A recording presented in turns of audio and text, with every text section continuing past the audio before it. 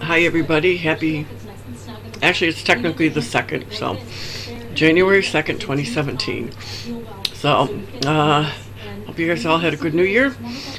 I'm sorry, I'm eating a cookie here and it's near 3 o'clock in the morning, so I'm getting ready to go to bed. Yes, I am a night owl, and I still got this darn cold I can't get rid of. But, to the point, Target beauty boxes are up. There's a $5 one, there's a $10 one.